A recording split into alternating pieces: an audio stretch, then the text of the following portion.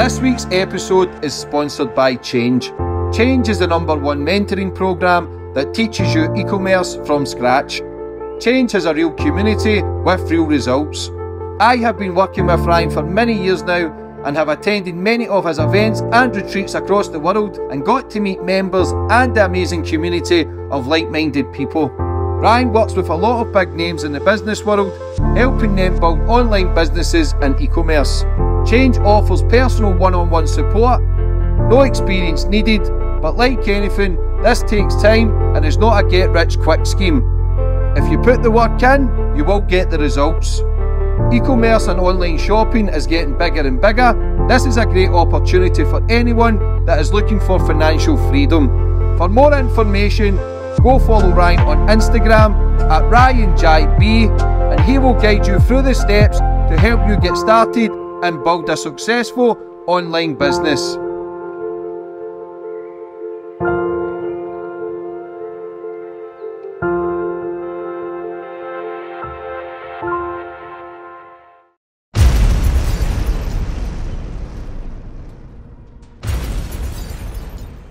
You can now follow me on all my social media platforms to find out who my latest guest will be. And don't forget to click the subscribe button and the notifications bell so you're notified for when my next podcast goes live.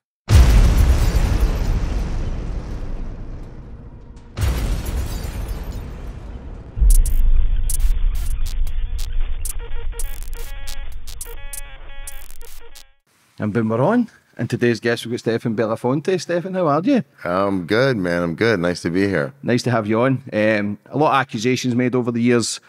Ex-wife with Scary Spice from the Spice Girls, Mel B. You've never really spoke out, but like I say, a lot of accusations. Married for 10 years, and why has it took you so long to kind of have your say? I know you're going through a defamation lawsuit now for $5 million.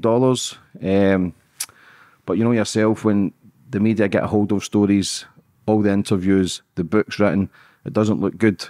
Yeah. So why so long to then come forward? Listen, I had to focus on my daughter, and that was the most important thing for me. You know, I have primary custody of my daughter. A lot of parents tell their kids, listen, I'll take a bullet for you.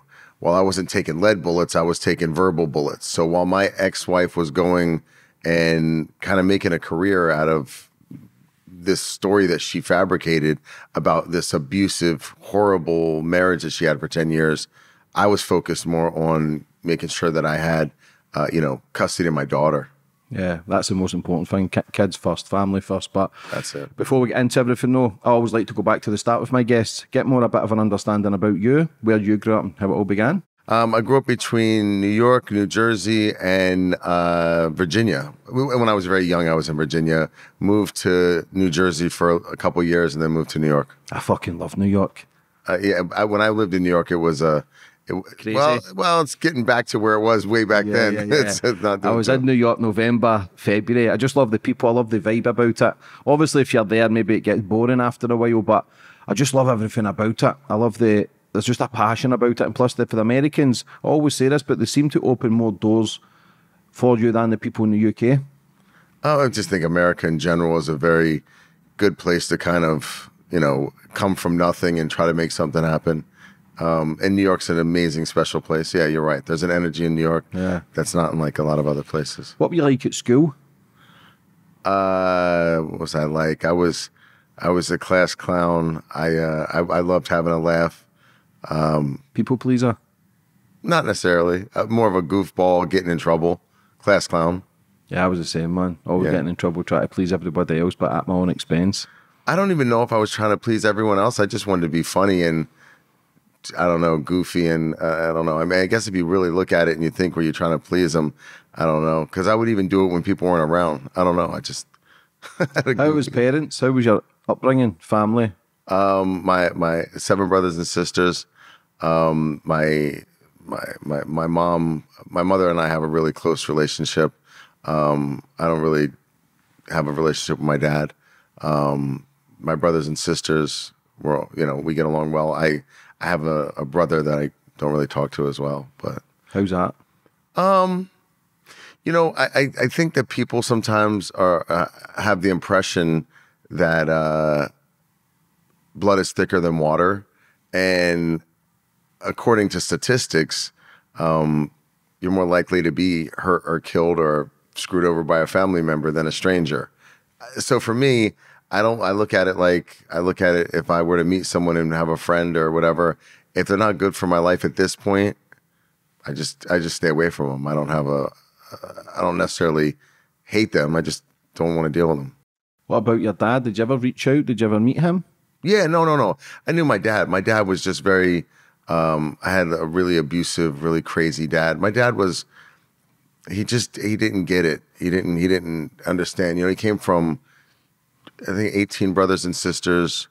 You know, we grew up really, really poor.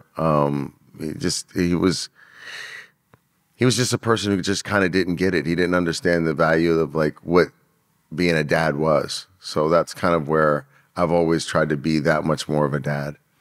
Do you think it affects, because everybody I have on kind of come from the sort of broken home, the abusive father, and it kind of, anyway in life, there's always two options. You either fucking go off the rails, or you try and do something with your life and use all that pain as a kind of success kind of journey. But do you feel as if it affects you growing up not having that father figure, or was your mum playing both sides, like masculine and feminine kind of energy? I don't know listen, I think everything affects you in life that you go through.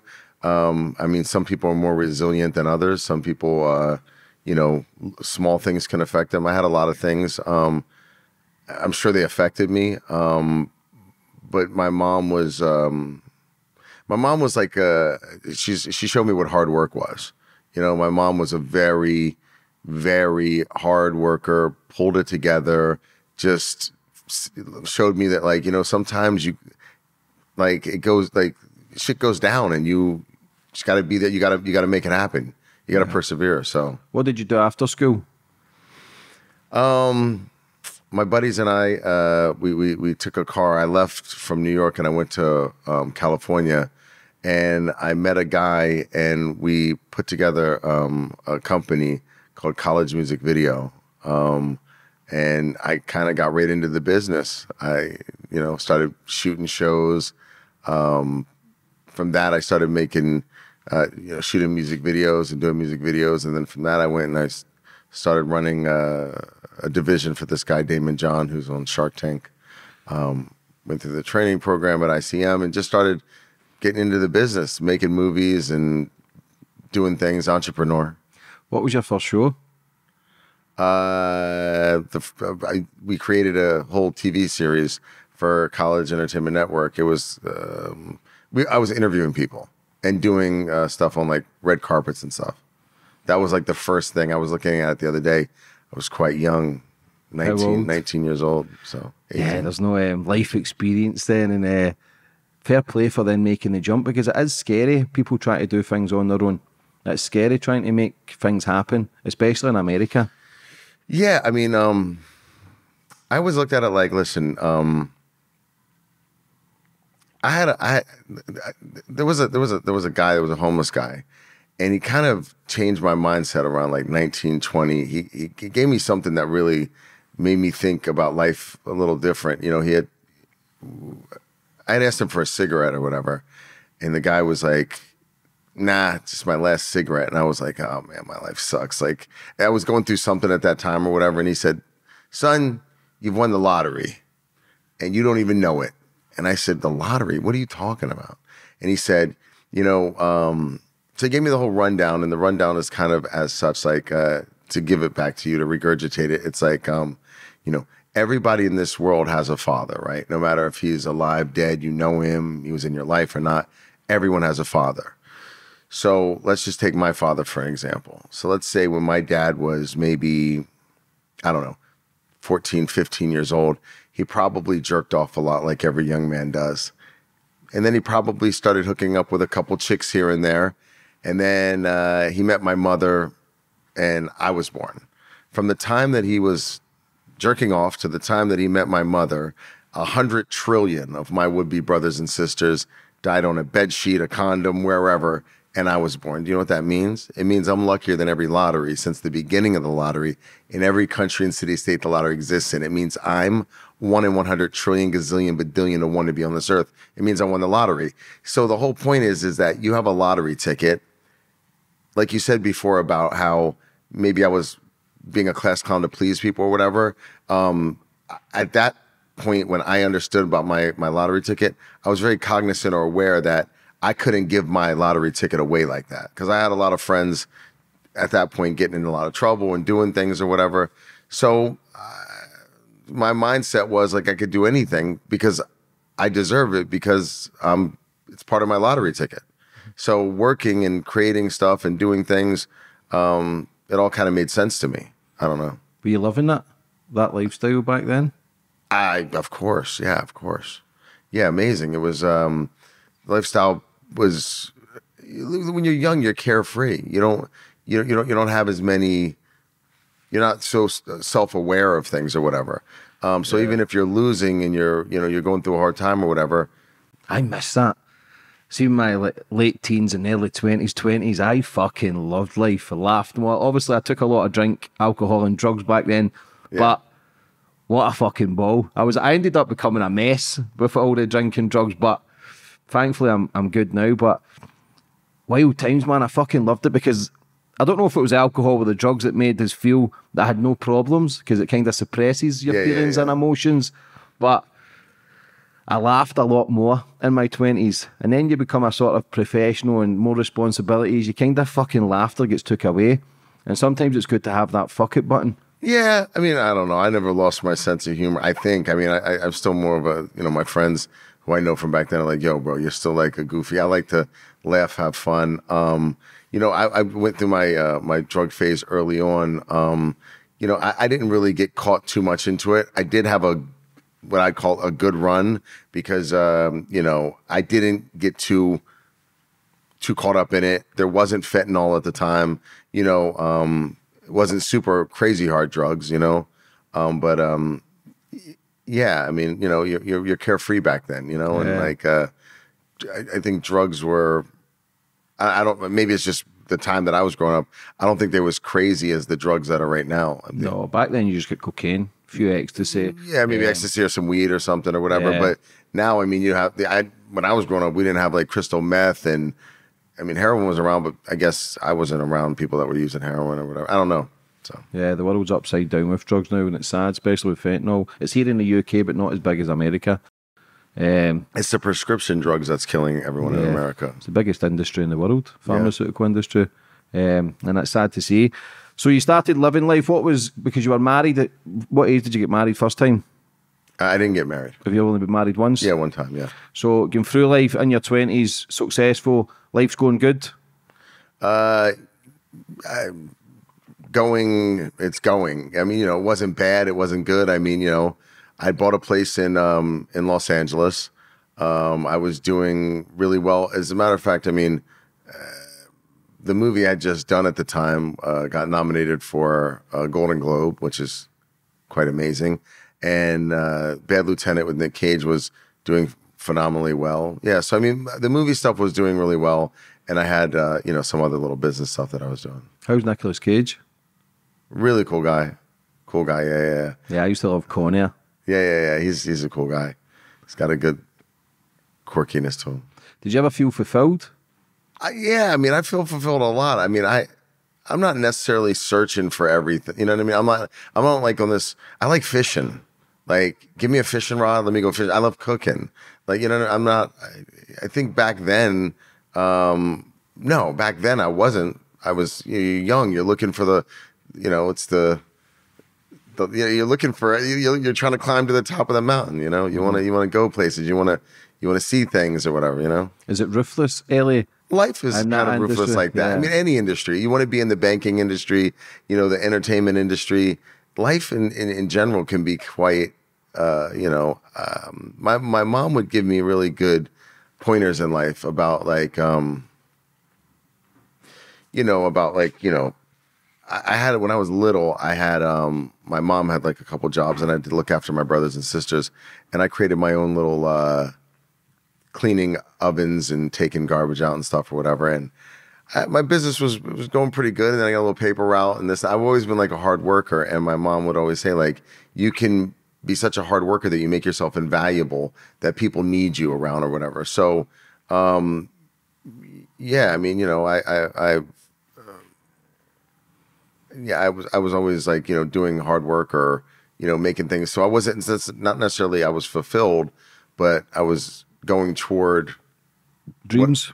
Yeah, or making things. You know what? Listen, I'm a junior high dropout. I dropped out of junior high.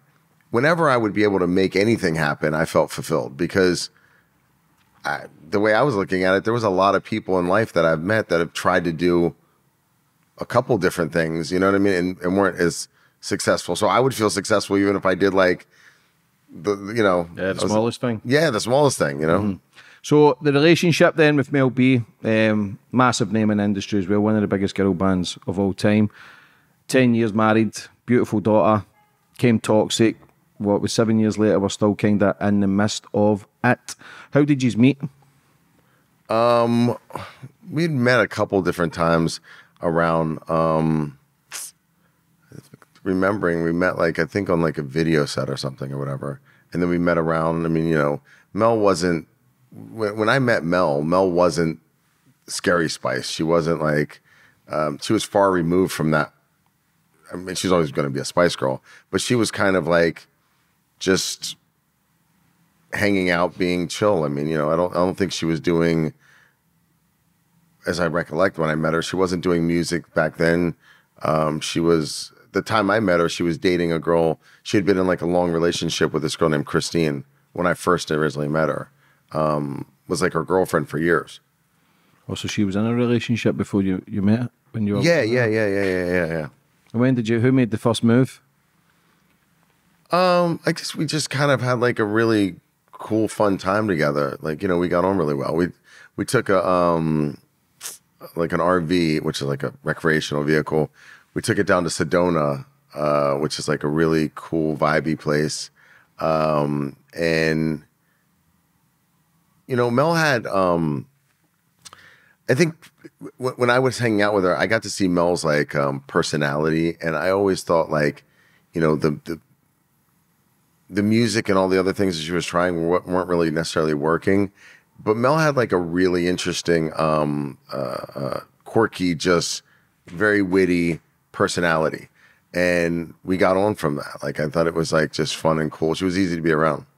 Yeah, because that's the thing with relationships. If you're getting married and spending 10 years with someone, there's got to be an element of love there in happy times. Obviously, when the shit hits the fan and all the stuff then gets put in the press, and then people raise alarms, and then it's question marks everywhere. But at a time, it must have been love. It must have been, okay, I love this person, to then want to have a kid with them, want to get married with them. Was it both of you in was it a healthy relationship at the start? Yeah, I mean, listen, we had a fun, like I said, it was like a natural, fun, cool vibe. It wasn't like anything, you know, we had gotten married and no one knew about it for like a year. We were just chilling and, you know, just having fun and yeah, we just had a good little vibe, you know. It wasn't too super crazy, like, oh, I love you every second. It wasn't this. It was like a good, fun vibe. It was like even kill. When was there any telltale signs of any sort of mental abuse or physical abuse from anyone at that time? No, we never had any of that stuff. We had a regular relationship all the way through. I mean, so listen, people have to remember this. Mel wasn't a sequestered, like downtrodden woman who like lived in a small apartment like, Mel was a person who traveled around the world, stayed around the world, was hanging, doing like, you know, I don't know. I think that it's very, people haven't really watched the whole thing from the beginning, so they get small bits and parts. But we didn't have like a crazy bad. We had a fun, goofy, good relationship. We didn't have like we weren't in like 50 different fights and stuff. Yeah, because obviously the media portray that now. And if I'm honest, it's all one-sided against you. With all the interviews Mel's done, the book that she's done, it doesn't look good. But like I say, I'm here to give anybody a fair platform to have things from their side, because it's important. You look at the Johnny Depp scenario, and I'm not saying your relationship was like that, but when the press released all the stuff about Johnny Depp, everybody portrayed the guy as a monster.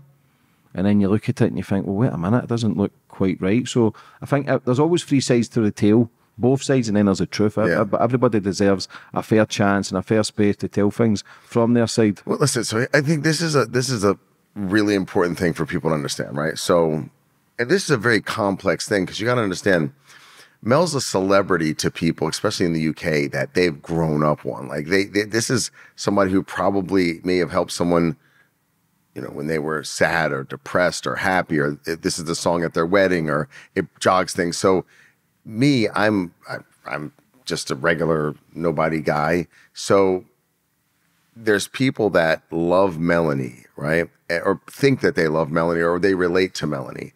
And they are obviously going to be very judgmental because that's their superhero. That's the person that they look up to.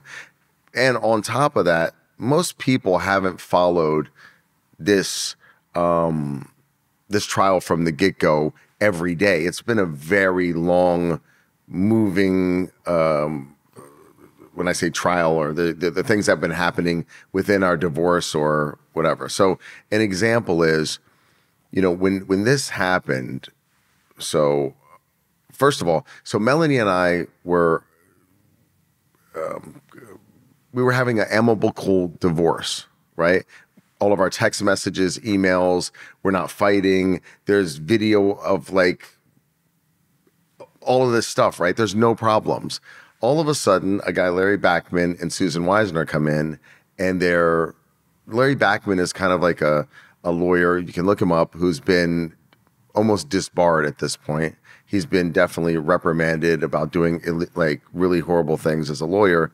And he gets into Melanie's head and he says, listen, we can get Stefan gone. We can get him out of there. You got to remember, Jimmy, Melanie's first husband, I guess there was some allegations that he was abusive and bad or whatever.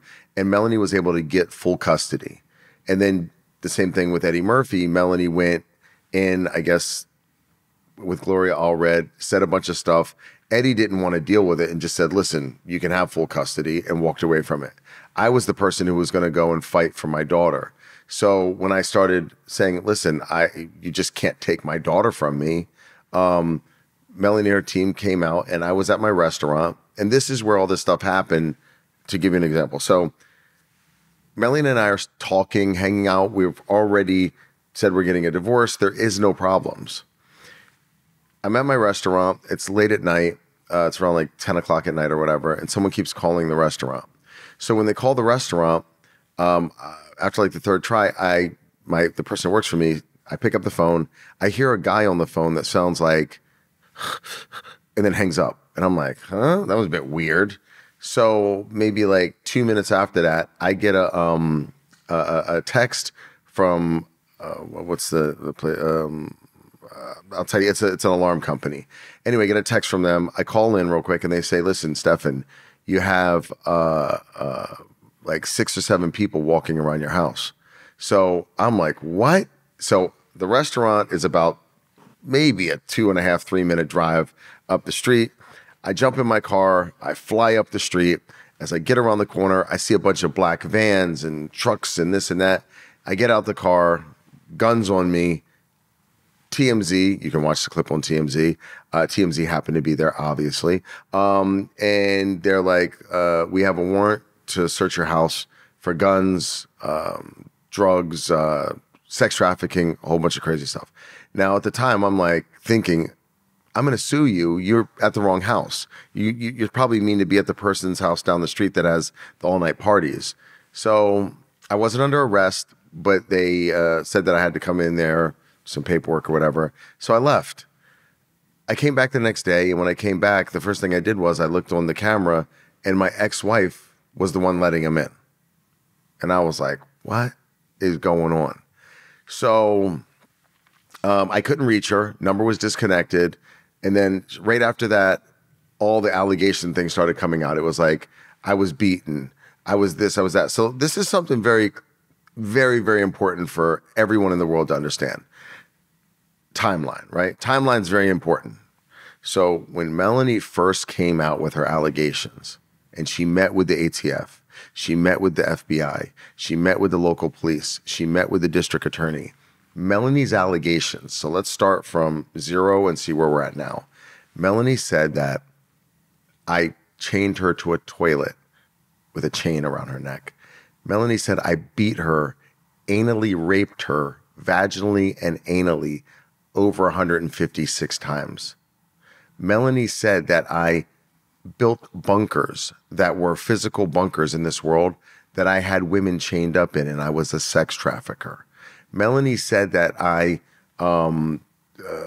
was into the porno business. I was making porn, and I was a porn distributor and person who filmed porn. Melanie said a million different things, that I beat her every day mercilessly. Anyway, sorry. But, said all of these things. Cut to right now, Melanie has transitioned her story 30 different times throughout. And what happened is that Melanie looks back after time goes by and she has to correct her lies. So everything that Melanie does now is trying to correct her lies, because what happened was Melanie didn't know that I had taken the phones to, so let me back up again. Melanie had accused me of sex trafficking. And part of that accusation, the ATF and police and stuff seized all of my computers and phones and everything to check them to see, obviously, if these allegations were correct. While they were doing their investigation, I had some old phones and took those phones to a forensic metadata person who pulled all of the text messages, emails, videos, pictures, and did a forensic metadata validation showing that I didn't like go in there and edit stuff or move things around or whatever. When Melanie found out those things completely showed that she lied, Melanie panicked and went, oh my God. Now you have to remember, at this time, I'm ruined. Everyone in the world thinks I'm the biggest scumbag in the world. I have 0% custody of my daughter. I'm not allowed in our marital house. I have a TRO, which is a temporary restraining order, against me. And Melanie, when I got kicked out of the house, or when this happened, when we broke up, Melanie went and took all of the money out of the bank accounts, okay? I was screwed. I was broke. I was pretty much living in my car. I couldn't use the credit cards. Melanie had ran those up. I had everyone in the world believing that I had beaten, raped, and done horrible things to Melanie. And then right shortly after that, why would Melanie give me back? The guy that raped her, beat her, chained her to a toilet was this horrible guy, controlled finances, did everything. Why would Melanie give me back? I think I got around 25, 30% custody, $500,000, $500,000, dismiss the temporary restraining order, and me being allowed back in our marital house, which I built. Or I didn't build it from scratch. I redid the whole thing. But anyway, yeah. Why? What you thinking then when you're on your arse, you've got nothing, you can't see your daughter? Oh, those are the worst kind of accusations. And it's difficult to come back from them because of once it's out there, it's hard to then, because it's always going to be there, if you know what I'm saying, until you then stand at the forefront and go, wait a minute, I'm going to fight back. Because those accusations with such a high profile name as well, especially in the UK, like you say, look, why would she say all that? Why would she create that then? Like, what was the method behind it? Was it her team doing that? Was it her doing that? Or was her, like you says, the other men she's had kids with, she's sort of done similar? Or it's simple. Melanie went with a game plan with Susan Weisner and Larry Backman. And who are they? They're divorce lawyers in Los Angeles. Who I think she's in a lawsuit with them. Melanie went through like 6 different lawyers. I had the best lawyer in the entire universe, Grace Jamra, big shout out to Baz and Michael, family run. I've never had any other lawyer except for them. But Melanie went through about 6 or 7 different lawyers. And I think that they would, to answer your question, when this initially happened, Larry Backman has a plug and play. Like I said, we're going in, I'm going to call the ATF. we're going to allege this, we're going to allege that. And the reason why Larry Backman knows it so well is because Larry Backman was in trouble for domestic violence. So he understands the whole process of what you can do with the power of domestic violence, put together with, you know, his relationship that he has with like the ATF and FBI. You have to remember, I was being investigated by ATF, FBI, local police, district attorney, and they did not find one allegation of abuse in 10 years. So to answer your question, I think Melanie got roped into it with the lawyers, and then she was pot committed. And once you're pot committed, you got to go. I mean, she had to go run with it. And then all of a sudden, when it came time for trial, Melanie dismissed all the allegations. You have to remember, Melanie Brown dismissed, the face of Women's Aid dismissed all of the allegations. And then Melanie alleged a lot of things. Melanie alleged that I had gotten the nanny pregnant and that I was stealing money and funding the nanny's lifestyle and a bunch of other things. And the nanny at the time was 18 years old, sued Melanie and said, Melanie, you're lying. Not only that, you know, she had pictures of like where Melanie made her put property of Mel B on her vagina, tattoo it and stuff. She had a lot of damning evidence she had all the text messages, all these things. And Melanie did this thing called a slap motion in the US. It's kind of when you want to knock something down, and it was denied. Then they said, you have to go to trial on this, Miss Brown. She then appealed that. Then she lost that appeal. It went all the way up to the Supreme Court, which is pretty big. And the Supreme Court said, Miss Brown, we're curious to know, there's something to be heard here. And Melanie immediately the next day paid the girl $2 million to be quiet. Why did, no one ever asked these questions. Melanie, why did you pay the girl $2 million without going to court? Melanie, why did you dismiss all of the allegations with Stefan? If he beat you and raped you, why would you allow him? I had zero custody. Remember, I had zero custody of my daughter. Melanie dismissing all that stuff allowed me to get 30% of to be able to see my daughter, who was a young child and a female at that. Why wouldn't a mother? I wouldn't do that. You'd have to kill me. I'd have to be off this earth in order, if you did something horrible to me, to relinquish my daughter to you. Then as time went on, Melanie had to figure out what it was. So she'd look at a situation and say like, oh, there's a picture. You have to think of this. Melanie would say, there's a picture of me going to the hospital and I have bruises on me. I went to court and I tried to fight for her to show her hospital records. She wouldn't do it. I couldn't get past HEPA law. I spent a bunch of money trying to do it to have Melanie show the things that she said. Melanie's really good at walking in a room, and she's very convincing. And she says, I've got the records right here, and the police were called, and this and that. And people go, oh my God, it's horrible. And it is, because she's telling a story from a real survivor of domestic violence, but she's not. She's now heard enough stories and she's putting this together and she's saying things, but she's not, it's not real. It never happened. So that's why in her book, I don't know if you've read her new book, it doesn't say I beat her every day. What happened to the daily beatings? Now she morphed it more into like, I was mentally abusive and I was like controlling, I controlled finances and I did this and that. But Mel, if I controlled finances, how did Melanie empty our joint bank accounts? She emptied our company joint bank accounts. I didn't have that power. Melanie doesn't realize that there's 10,000 emails of Melanie overseas, wherever she was, from her iPhone, giving direction on finances that had nothing to do with me. She said that I kept her from her parents. There's 10,000 emails of her and her parents corresponding directly. There's everything that Melanie said. No one's ever seen it in the court of law because Melanie dismissed all the allegations. Yeah. So, like I say, I'm not asked what people do in their private time, threesomes, orgies, whatever they want to do. It's down to anybody what they want to do in their private time. But it's the accusations of the rape and getting forced to have threesomes and it getting recorded. Like, that's nasty. That's bad.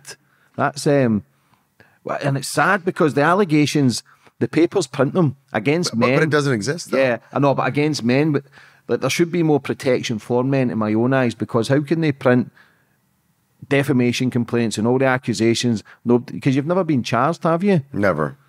No convictions with it, with Mel? Never. No, nothing. No police, nothing. There's nothing. There's nothing there. There's 10 years. Mel will do things like this. Let me give you an example. I'm telling you, it's the perfect thing. She now looks back through everything. So she has a picture of what you'd call like a swollen undering of the lip or whatever. I'm sure people have seen it or whatever. Melanie will go back and go, that was proof that I was hit. Well, let's think about this. The person that took that picture, first of all, was a mutual friend of ours, right? So it's a mutual friend. Why would, if you're being beaten and you are taking this as your evidence, why would you go to a mutual friend? That doesn't make sense. And if that's the case, where are all the other beatings? So if you were, this is 4 years prior or 5 years prior to us divorcing, or maybe 4 years or something. If you're logging in, let's say you start logging in, where's the other logins at? Why didn't you? So what she does is she'll look at something, and the reason why she had that picture is because a mutual friend took it, was because she was getting What fella? No. She was having a allergic reaction, and she got a shot that day, and then the next day, that same day, it went down. Right? It wasn't a beating, but when you look back at it, Melanie can look back at anything, anywhere, and go, that was the reason. But it doesn't make sense. Let me give you an example. Melanie said that I went crazy because she did a shoot with Usher. Now, mind you, the fact that Melanie's been around 1,000,001 celebrities our whole relationship, but she said I had a problem with this. Okay. And she said that I beat her and I split her lip. Well, first of all, there is no split lip picture that exists. She has it's like a swollen lip on one little side right here underneath. And the only reason why I'm focusing on this is because there's no other proof. So I'm going with this thing.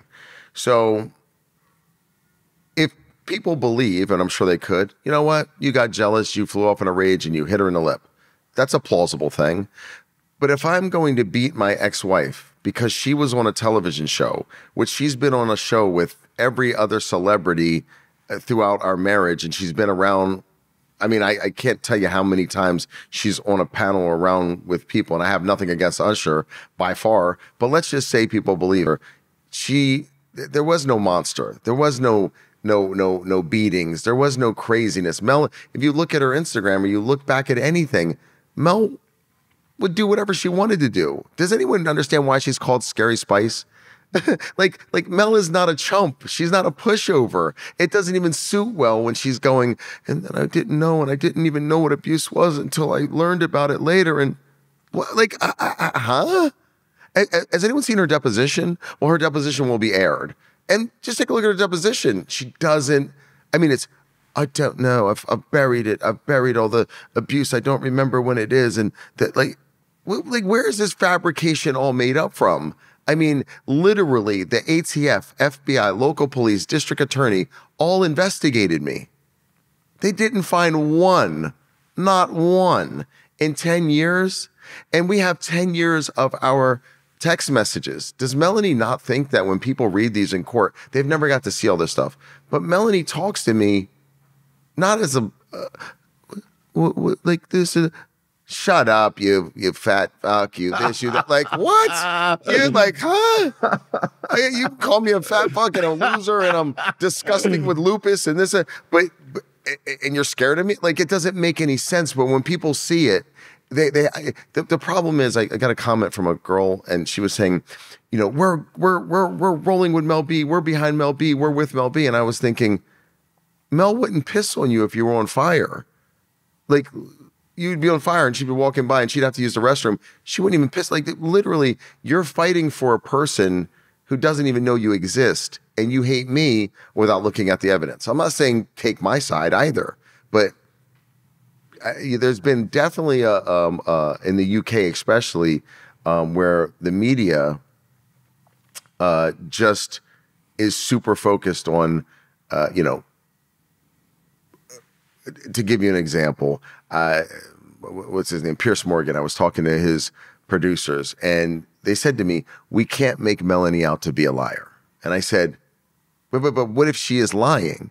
Well, we can't because, because she's representing victims and this and that or whatever. So Melanie's really bunkered herself down like a tick into that domestic world to protect herself because now she has an MBE, and she's really, and you got to think of this. Melanie is living a fake victim's, like this is like the most craziest thing I've ever thought of in my life. She's literally living a person's life that has been beaten and all these horrible things have happened. She's literally saying, this is what happened to me when it didn't happen, and getting all of the praise and everything for it. And what Melanie's doing is actually good. Let me explain. She's actually bringing awareness, which is a good thing, to domestic violence, but she's doing it by lying about what happened. So it's like somebody who is raising money for veterans, and they're doing a great thing to raise money for veterans, but they were never in the war. Like it's a crazy thing. And then a place like Women's Aid, who, when I called them, I tried to explain, they just hung up and said, "We don't care, get away." And the reason why is Women's Aid should be super happy because they have a person like Mel who has a complete vendetta to like bury me, and on top of it to receive more empathy and more sympathy or whatever. So she's just running around, my ex-husband, my ex-husband, my ex-husband. Don't you think that Melanie could have gotten the same point across to millions of people about domestic violence without constantly mentioning her ex-husband? Or no, it's just a question. Nah, probably not. Yeah. So she mentions me to make sure that it goes bigger. It's this, it's that, and not because I'm bigger. It's because, this story that she keeps telling everyone, she wants it to be real. But we had cell phones, we have text messages, we have emails. Melanie was in other countries sometimes for 2 or 3 months with the kids by herself, partying on yachts and doing all these things. I couldn't even get to the country. She was in Australia one time, I think, for like 3 months. And I couldn't get into Australia because there was a problem with my visa, not because I did anything. It got corrected and I was allowed in, but I wasn't there for like 3 months. Melanie was partying, hanging out, going on yachts. She had cell phones next to her. The kids were all there with her, so she had no chance for me to do anything. So she partied and hung out and kicked it and chilled. And then she told people, I didn't have a cell phone. I didn't have a computer. I didn't have a car. I didn't have a credit card. Does Melanie not understand that we have the credit card receipts with pictures of her name on it, of her emails saying, "Hey, my card's not working at the hair place. Make sure you get it working," to the accountant? Melanie doesn't? Maybe I don't know. I don't understand. Like, what about the bruises and the scratches? I think it was America's Got Talent. She said she had to take a night off, and you were banned from ever being there because of the abuse. Just to be very clear, I was never banned from America's Got Talent. Never in my life. I don't know where she got that from, but I'm sure we can depose and bring people to go. I've been to America's Got Talent myself. Probably, if I had to be honest with you, maybe 4 times. Maybe 4 times. Because obviously there was an article in the press that Simon Cowell had banned you. And once again, you can Google right now, Simon Cowell. You can hear it out of his own mouth right now. Simon Cowell, he put out a statement verbally out of his own mouth, sonically, for people to hear and see. I had no idea they were going through any type of thing in their relationship, and he's never ever banned me, and I've never had a problem with him. And I wasn't banned. I never went around there. I didn't go to her work. I was not a husband that was sitting around. And the only other thing that she had right here, she tripped and fell. And in all the videos, that's a scab. That's not a bruise. She didn't have a bruise. She had a scab because she was being drunk, and I have the videos and pictures from that night. We were all out having fun. She tripped on her heels. And then, like I said, years later, when she needs to make a thing of abuse, what does she do? She looks and says, "Oh, that's when he hit me. That's when he did this. That's why these, what is it? Like, we were in Prague. And she fell. So now all of a sudden I beat her then. But if I beat her then, why didn't she take a video or a picture of it? Or why isn't there text messages? In all of our 10 years, how come there's only text messages of me saying, you're a drug addict. You need to stop doing coke. You're screwing up the family. Why are you doing this? You're drinking too much. You got to stop doing this, that, whatever. How come Melanie not one time with calling me all these names, telling me to screw off, telling me the horriblest things, how come she never once said, you hit me? Or why are you so abusive? Did she ever hit you? No, she didn't. She wasn't. She hurt herself. And all the videos you're going to see that are going to be in court is Melanie drunk in the middle of the day, walking into walls and falling down on her face or peeing in the front room. This isn't alcohol I gave her. This isn't like a gaslighting where you go, hey, let's go out and go party. You have drinks and then you come home and then you bash the person. Oh, you're drunk. You're no good. You're this or that. This is me in the middle of the day, 12 p.m. She comes in from taking our daughter to a job interview. So she's leaving, take our daughter, job interview. While our daughter's having the job interview, she pounds 6 shots of vodka at 12 in the day and can't even come back into the house and walking down the stairs, running at me, falling into walls, smacking her face on walls. And people said, well, why'd you take videos of this stuff? Mel B, look at the situation I'm in right now. If I didn't have any of these videos, and the reason why is because at the time I was showing our therapist. So Melanie and I had a therapist, one of the most renowned therapists in the world, according to Dr. Phil. He's on the Dr. Phil show all the time and other shows. And we had, she had her own text messages directly with him. I had mine with him. And we also had joint text messages in a joint group for us. And as I'm telling Dr. Sophie all the time about her drugs and her drinking and all the craziness and this and that, Melanie would deny it and say, no, you're lying. So I had to take videos to send it to Dr. Sophie because no one believes you. When a celebrity says something, no one believes you. So I only had things, and by the way, these aren't hidden videos. This isn't a video that I put, this is right here like this. Melanie, I'm sending this to the doctor. You are wasted out of your brain right now. What are you doing? Why are you drinking in the middle of the day? Why are you doing cocaine? I have videos where she's doing cocaine around our young daughter, and I'm like, what are you doing? You're ruining this fucking marriage. So why didn't Melanie at any of these times say, but you hit me, or you're abusive, or you're a piece of shit? Melanie wasn't shy. She wasn't some downtrodden, like, shy person. When you see her messages or you see how she talks to me in the camera, oh, fuck off, fuck yourself. That's Mel B. She's like, I don't understand where people thought that Scary Spice went into this little shell and was like, oh. So anyway, you know, now after Melanie's gotten a chance to kind of look at everything, she can cherry pick what she wants to try to explain that she was beaten. If you really remember in the first thing, when Melanie was doing X Factor, Melanie said that I was slamming her head in the door to the point, this is real, that I'm slamming her head into the door to the point where she thought I was going to kill her. I locked her in a room. I did all these things. She was bruised. She went to the hospital. How come she's never once, right now, all she has to do is show her hospital records. Everyone on the internet says, we've seen the bruises. Melanie was bruised on X Factor. She had bruises.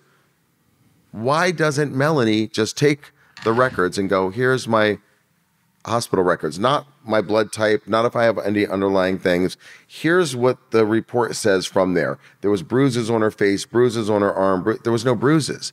Melanie was having a drug. She went to the hospital for a drug overdose. That had nothing to do with me. I didn't put the drugs in her body.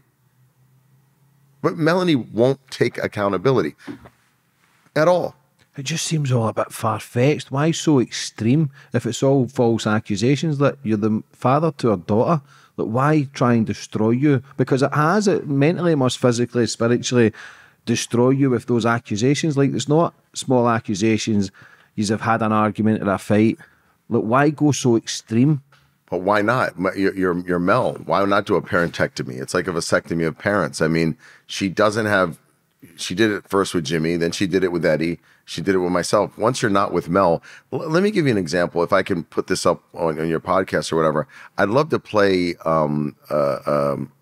something for you to hear of Melanie.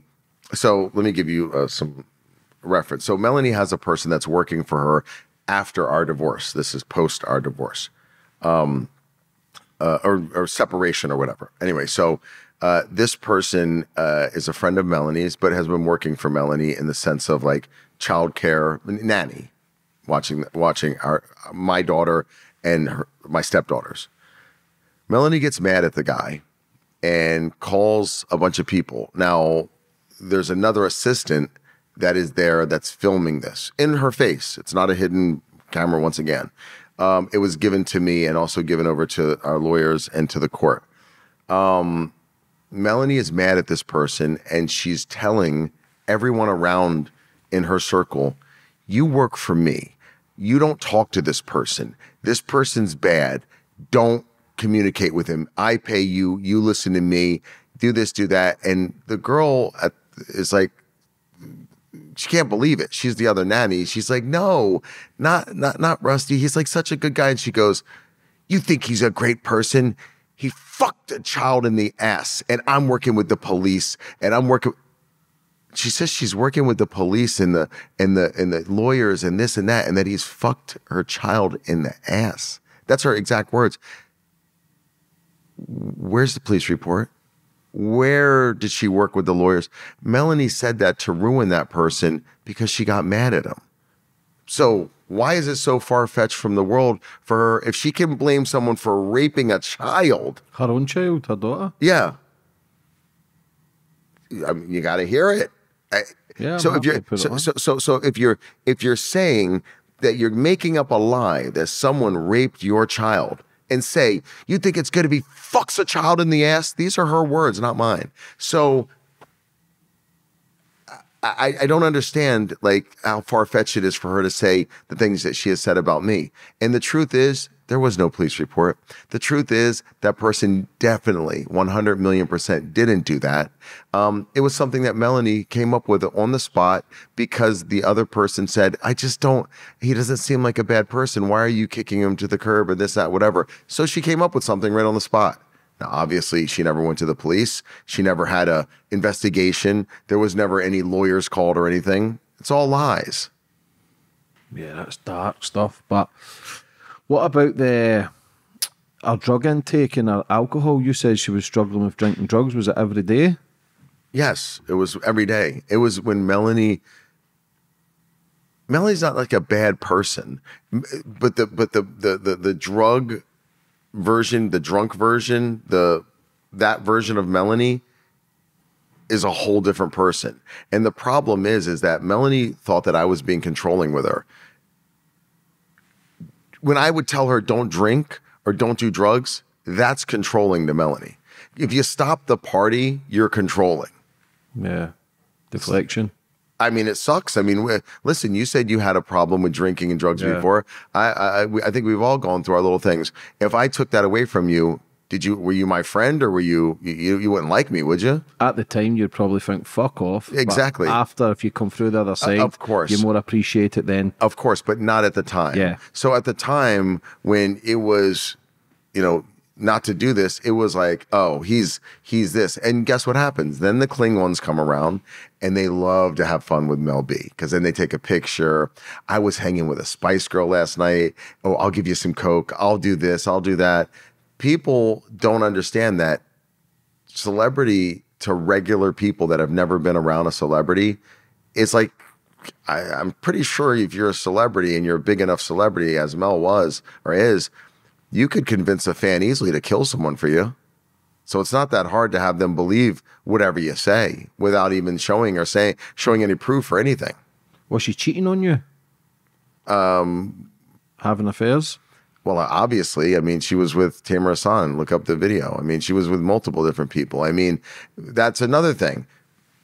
And it's not even about the cheating part. It's about Mel being honest, right? So one of our biggest problems in the world is Mel will lie on top of a lie on top of a lie, as she's doing now. To give you an example, Melanie has told the whole world, after Stefan, I couldn't even be around a man. I didn't even know how to be around a man.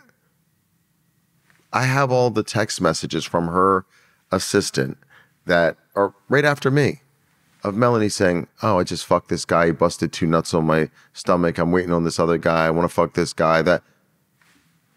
Why not be honest? Why lie to all your fans and say you couldn't be with another man? Because it makes me look bad and it makes her look like she was so fractured. But everything was a lie. That's why I want to go to court. I want to be able to bring this out for a judge, a jury, and people to see that, you know, the things Melanie was saying were just complete lies. I mean, I don't know. She lied about everything. Why didn't you leave her after the cheating? This may sound kind of crazy or whatever. I didn't. We both were living, you know. Open relationships? I don't want to say an open relationship, but we definitely were, you know. Yeah. It wasn't necessarily we sat down and had this conversation or whatever, but, you know, her and I were hooking up with chicks and there were, you know, it wasn't your standard marriage. You know, you have to understand, when I came in, Melanie wanted to have a girlfriend from the get-go. Melanie's always been bisexual. And like I said, she was dating this girl, Christine, prior to me. And it was something that I was okay with. I didn't know that she wanted to go hook up with guys. That was kind of a surprise because everything with Mel was very anti-guy. It was more lesbian. So you would allow her to hook up with girls but not guys? She told me in advance. It wasn't something she sprung on me. It was something that she wanted. So, but she definitely was anti-guy. So when that happened, it did surprise me some. But at the end of the day, I think, you know, it wasn't like she was doing it every day either. You know what I mean?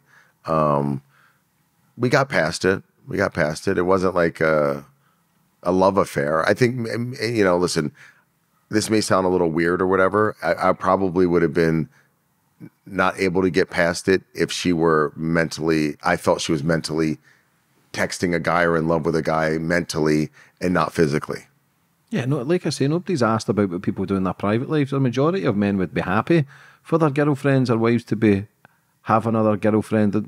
People wouldn't accept it. The man thing people wouldn't accept. For me, it's just, if you love someone, you love someone. Everybody's different. But if men are honest, it's probably their fetish is to see other women, their partner with other women having threesomes. It's not bad. It's not, nobody's asked about that. It's the accusations. It's the, no. I mean, here's where this all gets weird. So let me give you an example. So with the hookup of women, right? So, but people haven't seen these videos and they'll see so let me just be very, very clear. I don't have any sexual videos that the world's going to go see with Melanie. I want to clear that up right there because Melanie made the world feel that I have these videos of her, these sex tapes and this, that, or whatever. They don't exist. It's a lie, right?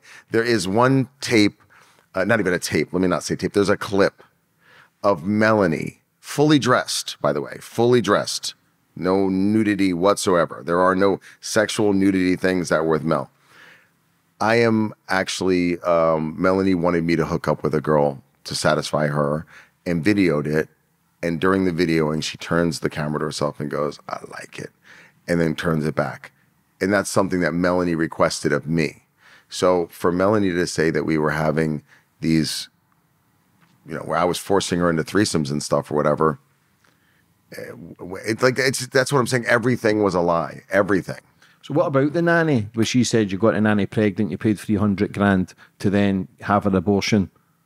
Yeah, she paid her $2 million. No, but she said you paid $300,000 for her to get an abortion. Yeah, of course. So that was a lie? Of course. That's why she paid her $2 million because... So that's the reason why she paid her $2 million. I know you says that at the start. Of course, yeah. So yeah, the nanny had the text messages. So what happened was the nanny got pregnant on her own. It has nothing to do with me. And she went to Melanie and confided in Melanie. Remember, girl power. She's all about women. So she confided in Melanie. And Melanie actually paid for her abortion, put her in a hotel. They have all their text messages that have nothing to do with me.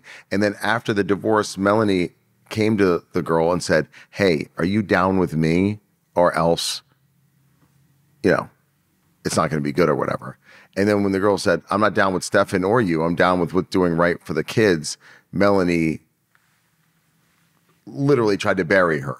Oh, he stole this money to pay her these side monies. He had sex with her. He got her pregnant.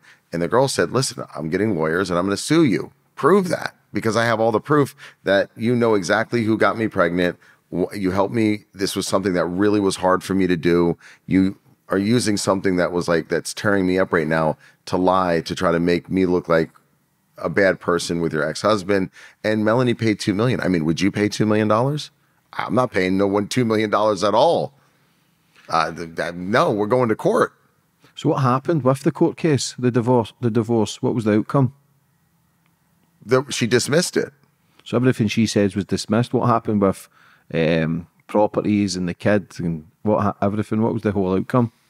Yeah, she dismissed everything. So we just split what we had and paid off taxes and whatever and kept whatever was left. But what you thinking then with all the rape allegations and getting the nannies pregnant and the beatings, and you're barred from, you've got like kind of restrictions against her, you're barred from X Factor. Like, it doesn't look good. But obviously, listen to your story, you sound legit, and by all means I would never shoot down a survivor or someone who's saying that, because she could be telling the truth, but obviously you're telling your side. Things just don't add up. It just seems all messy. I'm gonna say this. This is the number one thing if someone listens to this. Melanie says, as a domestic violence survivor, you don't need proof. And she's correct. It is the most correct thing she's ever said. But, there's a big but, you don't need an overwhelming amount of evidence that you lied. And the problem is that I told you there's a recording of Melanie talking about the nanny that had anally raped our child or whatever. There's also, Melanie went to another girl and tried to get her to lie, to say that I tried to rape her. And the girl gave testimony that Melanie called and threatened her a little bit. The other girl, our mutual friend that took the photo of Melanie had called her at a certain point and said, I have pictures or information that you and my husband have hooked up or whatever. And the girl's married. She's a friend. She's married. And kind of told her, like, where she recorded it, hey, can you say that Stefan stole a lot of your Birkin bags and did this and did that? And the girl said, no, and hung up on her. Why did we have all these recordings and all these different people of Melanie going to them to make them make up lies? That's the problem. If you're a person, you really went through domestic violence and you don't have anything, you don't have pictures of the busted lips, you don't have text messages, you don't have anything, you should be at least believed to a certain point.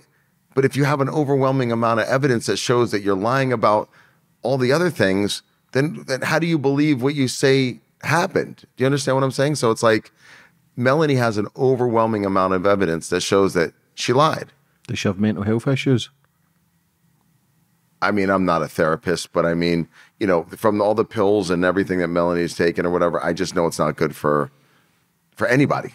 Yeah, it's sad that a lot of the 90s girls and kind of boy bands and girl bands, a lot of people, and because when you were famous back then, you were famous, and a lot of them do seem to struggle later on in life. And I'm not saying everybody, I can't speak for everyone, but what you see in the press, what was your mum and your family members and friends saying to it?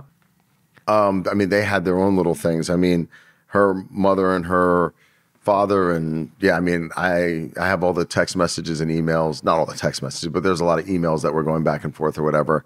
You know, listen, when it comes to her sister and her mother and this and that, and I don't want to even sound bad, I think that at a certain point, they got fed up with Melanie. Melanie wasn't around any longer. And they didn't have the caveats, like, you know, they weren't like, you know, they didn't have like the when Melanie moved to America and she wasn't around them all the time, I think they got very honest with her and they were very direct with her through a lot of their communications. I think once Melanie moved back, it's very hard for someone like her mother, who's known as Mel B's mom in her town or whatever. It makes more sense for her to turn a cheek and her sister to turn a cheek, you know, because her sister is like the young sister. She looks like Mel. She's kind of been in her shadow. So it's like, it's very hard for them to not turn the other cheek now and be completely different and be like, we love you and oh my God and this and that. But that's not the truth of what was happening. What did your mum say? I mean, obviously she knew they were just like nothing but lies. So she was supporting you? Of course. So after the divorce then, are you thinking, okay, you can get on with your life, you're starting to get custody of your daughter, flip the chapter, move on? I'm thinking that the whole time. Every day I'm thinking, okay, at a certain point, she's going to stop making up lies or making a book. And you got to remember, she's making money from this. It's not like she's just doing it and she's helping someone. She's making a lot of money. She's booking interviews. She's a now speaking person. She gets paid 30, 40,000, whatever the amount is. She's got 2 books out. She's doing this, doing that. And she's lining her pockets. So is that what it all comes down to? The attention and the money that comes with sticking to that story? I'm going to be honest. Listen, Mel has a big name. If Mel were to just talk about domestic violence in general, she could still get her point across. But I think Mel's actually putting women's lives in jeopardy. I think in a very bad way. And I'm going to tell you why. For somebody who's never really went through the things that she's talking about, like a psycho guy who would chain you up, beat you, force you into things, control your finances, do this, that, or whatever. You'd have to be completely like a serial, like a obsessive, like maniac, right? To do all this stuff. Well, what Melanie's showing people and telling women that have come from these real horrible domestic violence things, she's putting their lives in danger because she's giving them advice or showing them things that probably isn't the smartest thing to do. If there is a guy that's that psycho and crazy and nuts or whatever, rubbing stuff in his face publicly all the time might not be the smartest thing to do with any person. But Melanie's telling people and showing people a way that she never had any abuse. So she's giving bad advice, and that bad advice could actually hurt somebody who is really dealing with somebody who's psycho and crazy. Was she ever suicidal? Because she not say she was in the hospital suicidal or something at one point? I think through Melanie's life, if something, it's like an attention grabber, I think, in a sense. I don't know. Usually, and I say that like in a way, and let me explain what I mean by that. Because, you know, when someone tries to take their life, that's really serious, you know. But if you're talking about it and you're not getting help and you're not looking to really, figure out the underlying problem, to me, it kind of makes me think like, well, why are you talking about it? You know what I mean? Like, it's, for me, if I'm going to tell you that, you know, I can't say I never not wanted to end my life. I think everyone maybe at a certain point in your life, or maybe they have had that type of thought. You either go get help for it, you try to figure out a way or what's going on, but you just don't keep bringing it up to people and make it kind of like your conversation that, everyone's going to come and, oh, are you okay? Are you okay? Or, I don't know. So when did she release the book? What year? Was it Absolutely Honest or something? Brutally Honest? Yeah, I think maybe 4 years ago, 3 years ago. So what you thinking then? Was there any more telltale signs of, how was it press and the articles after the divorce? Were they still going heavy on you? The articles are only coming from Melanie. Melanie is making all this. So this is where people are going, why are you suing her, Stefan? Why? You're trying to line your pockets? Well, first of all, I've stated to everyone in the entire world that all the proceeds, minus legal costs, are going to women's charities for domestic violence in the US and UK. 100% of it. Okay? So I don't get $1. And to give anyone an understanding that doesn't know, when you sue someone, it costs me a lot of money to go pursue Melanie. So I have to come out of pocket with a lot of money to get lawyers, to put all this stuff together, to go after Melanie. And then if I'm successful in what I'm doing, the money that comes in is going directly out to women's domestic violence shelters in the US and UK. So I'm not doing it for money. I'm doing it because I've allowed Melanie, or not allowed, I haven't gone and cleared my name. People really think that, and she's making up anything as she goes along. I mean, at this point, it's just she's making up anything in the world. I walked out of the house with $700. I have her, which people can go look up, her lease to I think it was $18,000 a month place that she moved into immediately. What person in regular life, these people that are out here going, we're Team Mel, you can afford an $18,000 a month place after you tell the world that you left out of the house with $400 in your pocket, and I don't know. I'm blown away by. How hard has this been on your daughter? Like kind of mum and dad going toe to toe now?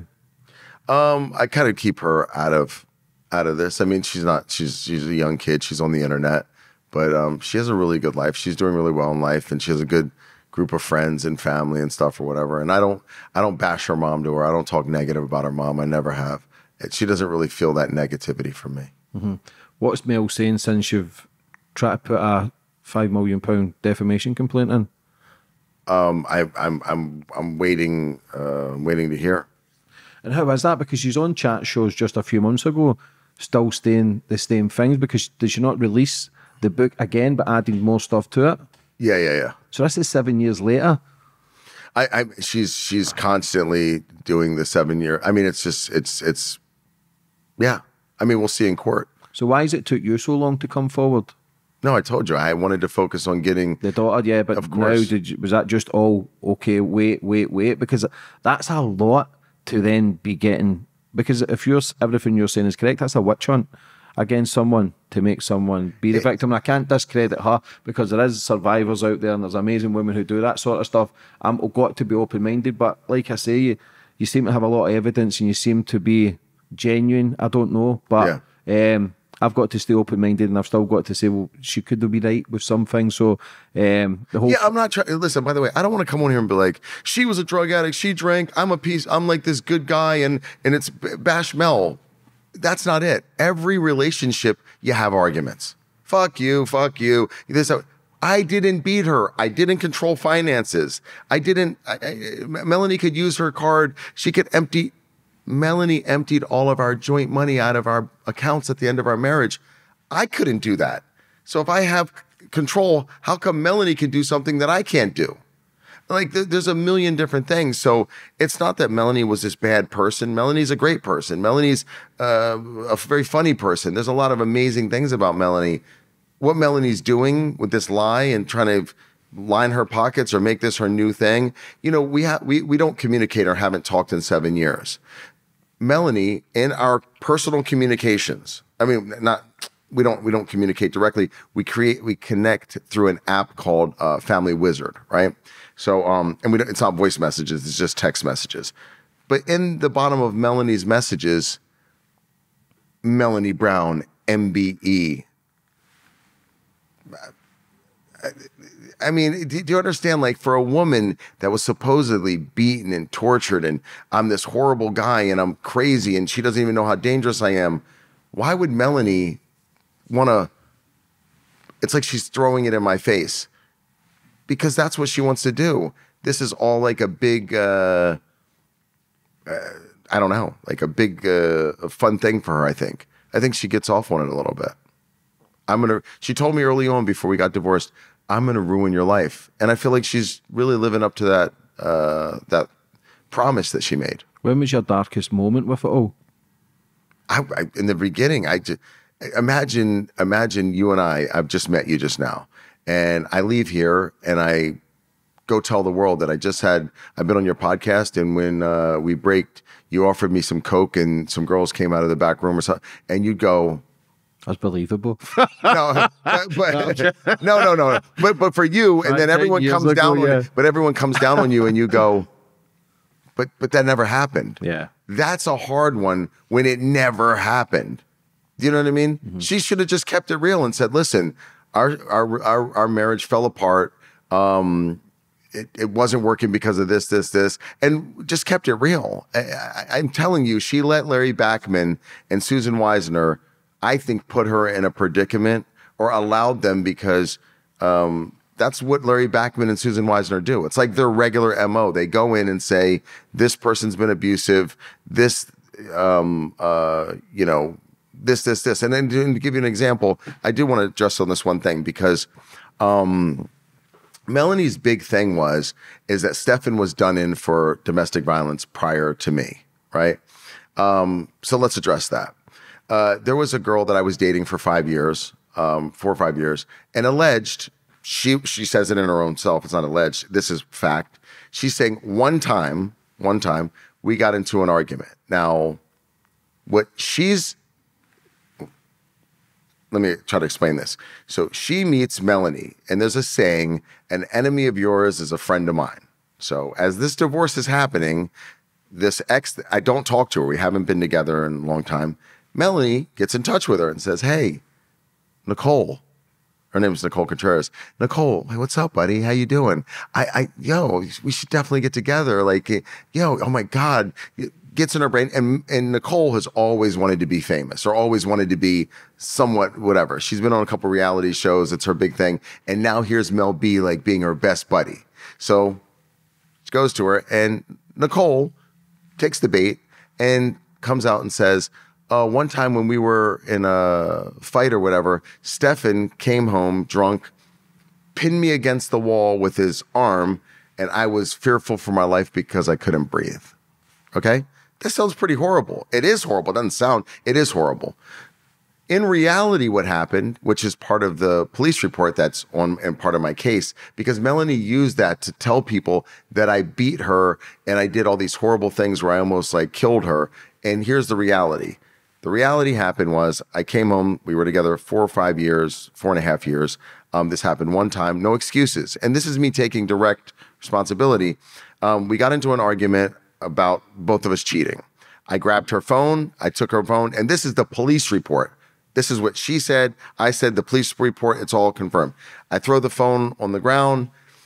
She's trying to scratch me. I grab her arm and I push her back. And that's what happened. But that, and by the way, I admitted to, I pled no contest. I admitted that I done it. I didn't lie and say this or that or whatever. And it was the truth. I grabbed her arm, she scratched me, and I threw her phone. I got vandalism because I threw her phone. And I'm not trying to minimize that at all. But I am saying that things like that can happen. But once again, you don't have to lie and say the person put their arm on your throat and you could barely breathe and you feared for your life. And that's the type of things that Melanie took that and used it in her book. So if you read her book, she says that I admitted to beating Nicole. Well, I didn't admit to beating her. I admitted to grabbing her arm and pushing her back as she was clawing on me, which was in the police report. But the way that Melanie has worded things or worked with Louise Gannon, who has written the book, to give you an example, there's a big article that Louise Gannon, who wrote Melanie's book, wrote about me. And in that article, she put a picture of Melanie's face bruised and battered, which was something that Melanie had done 2 years after, post our divorce, where she did a domestic violence video. The way Louise Gannon wrote the article and put the picture of Melanie's face looking bruised and battered led people to believe that I had beaten her face and this was an evidence picture. She did not mention that it was a picture 2 years post our divorce. She didn't mention it was Hollywood makeup. She didn't mention any of this stuff. And Louise Gannon did that. Why? Because Louise Gannon wanted to sell more books for Mel B, because Louise Gannon gets a cut of the pie too. So if you start looking at everything across the board, you start realizing that, So business? It's business. It's business as usual. How does that make you feel? Listen, how the fuck can you be so calm? Listen, maybe I'm too pragmatic. Listen, you could drive yourself into a wormhole and I could get into a part where I was probably early on where I didn't want to live. I was mentally not in a good place. I've done a lot of counseling. I've talked to a lot of people. I've talked to a lot of people that have gone through similar things. And I'm going to fight right now, and I'm going to court to prove my point that I didn't do any of this and this is all a lie and that I'm innocent of that. That's how I can be kind of calm. If not, you'd find yourself thinking about this stuff as kind of mind wrecking, and it keeps going on. Yeah, the thing about domestic violence and stuff, there is the majority of domestic violence does come from men, but the majority of false accusations come from women as well. Yeah. And not everybody's perfect. You're no saint, you're no angel. Nobody is. But to try and get over it, and the rape allegations, anally raping and sex trafficking, those are some serious fucking accusations. But they don't exist. They were dismissed. Yeah, but that's what I'm saying. But the majority of people believe it because of what the book says and the news articles and the faces with bruises. Because if someone mentions you or Mel, they'll just see the pictures of bruises and it doesn't look good. Can you sue the news articles for defamation also? In the UK, my time had went by for suing. Was it 5 years? No, it's like a year or something. In the UK is very, yeah. That's why I had to sue in America in federal court. Yeah, the laws are quite different here or whatever. And, you know, I'm going to be honest with you. I thought Melanie would stop with the lies at a certain point. I truly believed it. But she was on Whoopi Goldberg just a couple of months ago. Of course, but you just keep thinking she's going to stop. She's going to stop. She's going to stop. She's going to stop. And this lie is going on and going on. And you know what? My lawyer told me something, once again, Grace Jamra, amazing lawyer, told me something early on. She said, Stefan, you're going to learn patience with this. She wasn't lying about that. And the second thing she said was, Stefan, your ex-wife is, she said, what is the most important thing to you in this? Is it money? Is it this? Is it clearing your name? Is it your daughter? Whatever. And I said, it's my daughter, right? My daughter means more to me than anything in this world, right? So I said, my daughter. She said, Stefan, when Melanie's doing all of her stuff for social media and the court of public opinion, it's going to hurt her when it's time for custody, because a judge is looking who's parent-centric and who cares the most about the kid. They don't care about you. They don't care that your feelings are hurt. They don't care that you got investigated. They don't care this. They care about the kid, and that's what they care about. Show them that you care and show them that you're a real father and that you're a stand-up guy, and show them that you can, you know, do this. And I literally, it was so hard, bro. I couldn't see my daughter. I was, you know, I had to go to a place called the Nest Center. I could only see my daughter with a guy that was like a guard that would sit there for that 1 hour. And I just lost my stepdaughters. That Angel, I was the only father that she knew. She didn't even know Eddie Murphy was her father. She only knew I was her father. I lost jobs. I lost this. I lost that. And yeah, I mean, it was just my daughter. My daughter meant everything to me at that point. I lost everything. I was pretty much homeless. I just wanted my daughter. And when Melanie was doing all this stuff, I decided to do the right thing and really focus on my daughter. And Grace was right. I learned patience in a crazy way. And also, people thought I was guilty because I was quiet, because I wasn't saying and wasn't screaming to the top of my lungs that it's a lie. But even when I'm saying I'm innocent now, people don't believe me. So my lawyer said, Stefan, they're not going to believe you now. They're not going to believe you then. It doesn't matter. It's a catch-22. They want you to come out screaming, she's lying, she's lying, she's lying. I could only do one thing, go to court. And Melanie dismissed all the allegations. I didn't give up anything for that. I didn't give up anything. I got $500,000. I got 30% immediately from my daughter that I couldn't see but for 1 hour a week in a room, in a 5x5 room. I got access back into the marital house. I got everything back. I didn't give up anything for that. The temporary restraining order was dismissed. Melanie did that. The judge didn't dismiss the case. Melanie dismissed it. Were you ever suicidal yourself? Of course. Is that what it took you to?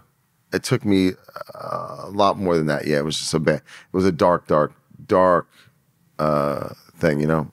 And now it's what, 7 years later after the divorce, it's kind of, do you feel as if it's going to come to a head and kind of you can move on from it? Or do you feel as if she'll never stop? Listen, I don't know if she'll ever stop, but I think I'll get what I need from this court case. You know, I'm going in there. I'm suing for a reason. I'm not saying I'm the smartest guy in the world, but I'm definitely not that dumb that, you know, things have been kind of, even though they're still out there in the media, you don't go dig up something that you know you've done all this horrible stuff, put yourself on Front Street in front of all the cameras 7 years later just to be, you know, to show the world that you beat somebody. It doesn't make sense. I'm doing it because I'm innocent and because I know that I have the evidence and I know that she's made up lies and those lies are easily uncovered. And I never got to go to court. I never got a judge and a jury to look at this.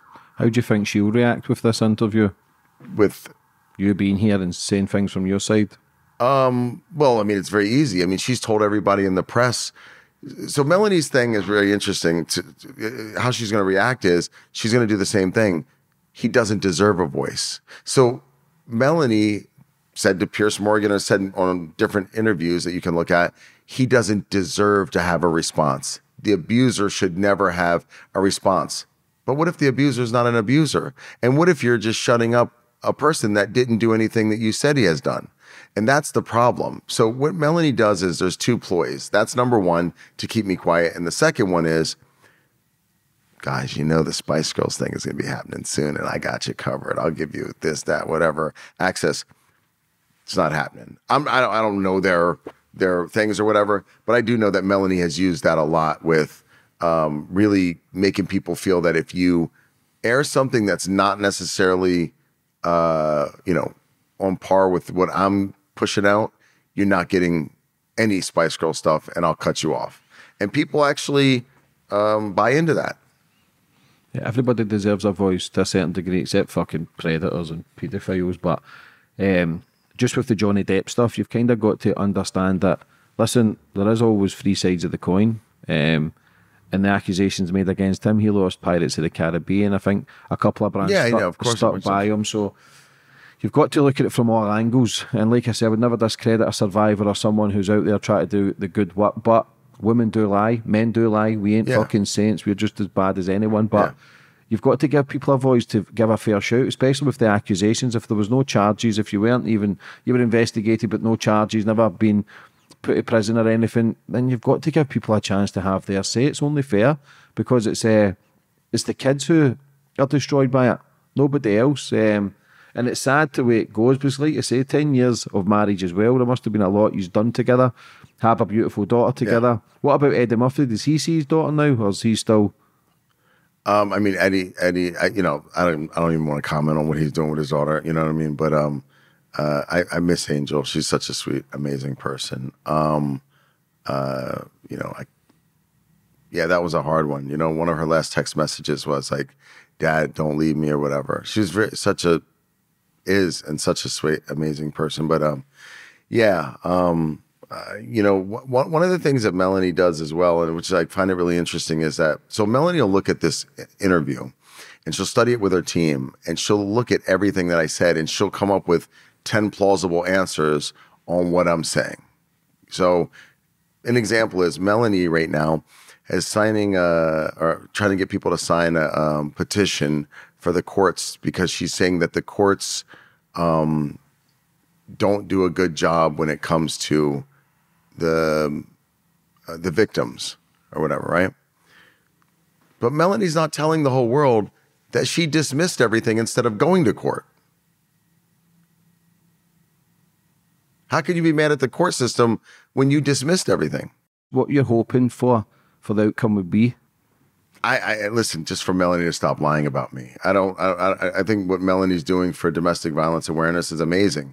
I just don't need her lying about, you know, lying about me to kind of propel her career in domestic violence awareness. Yeah, like I say, man, and hope everything works out. Hopefully you just kind of get a clean slate with it and kind of can move on and rebuild your life. Yeah. Like I say, I'm not here to discredit Mel. I don't know the ins and outs of the story, but how are you feeling today? I'm just glad that I have some place to talk, you know, to be able to at least tell my side of the story. You know what I mean? It's not easy in the UK. In the UK, Melanie is kind of like you know, the MBE made her quite, you know, I don't know what you want to call it, bulletproof, in the sense of where You know, no one's asked her to show any evidence. They've just accepted whatever she says. And you're right. Most domestic violence is perpetrated by men, but I'm sure there's a lot of women that lie about men knowing that they have the ability to put someone away or ruin them behind domestic violence. For anybody watching that's maybe been through false allegations and try to get over it, what advice would you have for them? I mean, listen, your brain, make sure that you don't go. I was in a very, very bad mental place because of this. Really focus on your mental health and try to, you know, search out anybody who will listen or go through the court system. You know what I did? I regret it so bad. I should have never settled. I did because I didn't have my daughter. So you got to remember, once again, Melanie had complete control of our daughter. And I didn't. And I wanted my daughter so bad. And like I said, I didn't give up anything to settle. I got everything.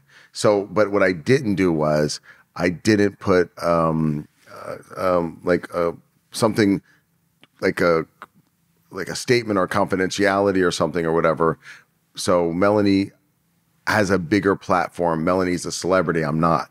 So Melanie saying something, I wasn't thinking of it correctly, that, excuse me, it will be amplified a million times more than myself. But I just want to see my daughter, that's all.